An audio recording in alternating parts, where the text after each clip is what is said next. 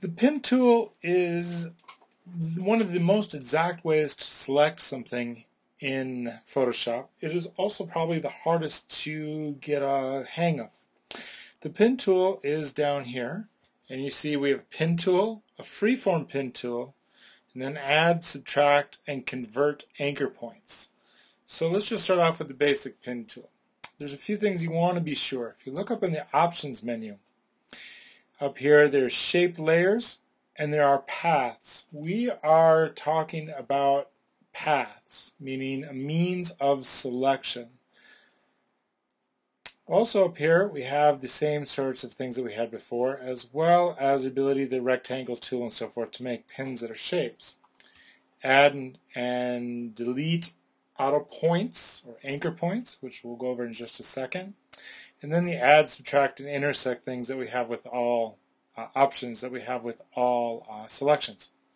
So the big thing here for me is that under the pen options, I like to have rubber band. If you don't have a rubber band, this is what you have. You click a point, and a point. You see how you can't see where the point is going to join or how it's going to join?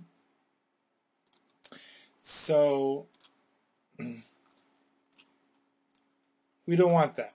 If I have the pen tool and the rubber band selected, you can see I now can see where my points are going, which makes it in my mind a little bit easier to get things. Now if you look over here, this thing that I've been taking pieces out of, if you go under Window and you go under Paths, that'll pull up this palette called Paths. And you can see I already have a couple made here. The thing is that when I use the pen tool and I click, you notice that automatically I get a work path. Okay, now this work path can be just made into a selection at any time. And if I Command D and hit work path again, you see that this work path is still there. The nice thing about paths is that they save with the image. So the basic rule is anything that takes longer than 30 seconds, hell, 15 seconds to select, you need to make into a path, or you need to make it into a channel, which is a separate demo. So this works just like very similar to your layers palette. So part one, we're going to just talk about how you make a path. Okay, so what you do is you go and zoom up on a piece that you want.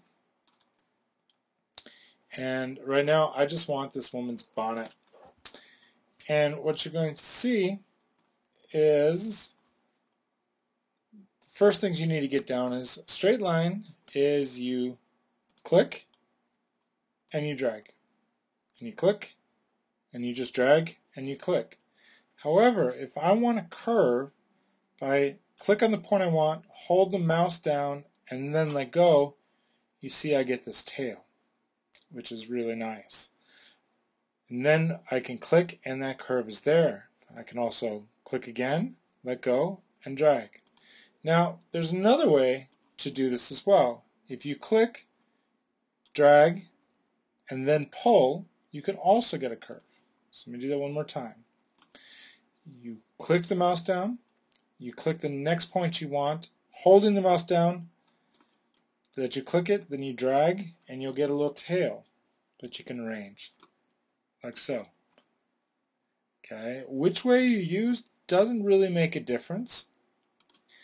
It depends on how you just like to work. Some people that already know Illustrator will find the second way easier. People that are just learning may find the first way easier. So now that we have that down, let's actually put that to work here.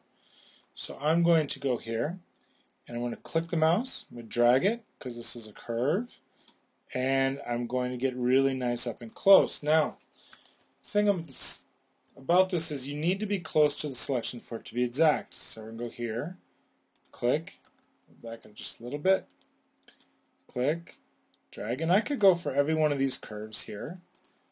Hold the mouse down, drag, place, place, and then the longer the curve, the longer I'm going to drag and then hold it down. Now, with all of these, we're going to just go over here and go like so. So now we have a path over here. The nice thing about paths is that they're not permanent. If I go hold this down, excuse me, if I go over the image here and I just hold down the command key, I get a white arrow. This is a sub-selection key.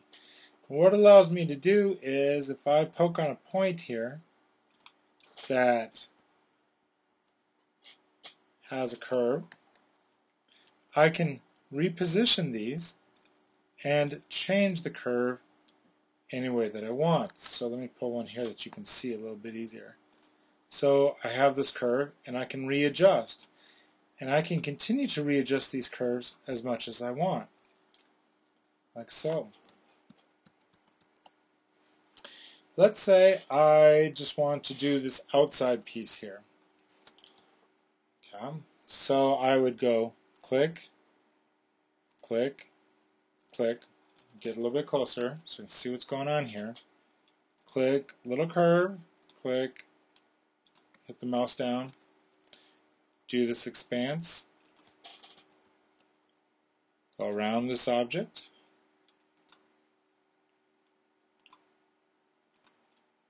Okay.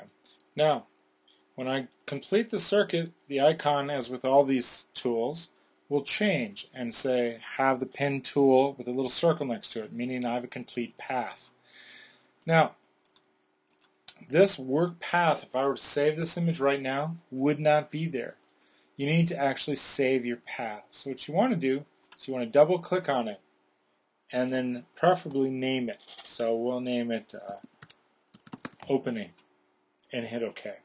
Now that it doesn't say work path, if I save this image and I open it up later, this path will be there.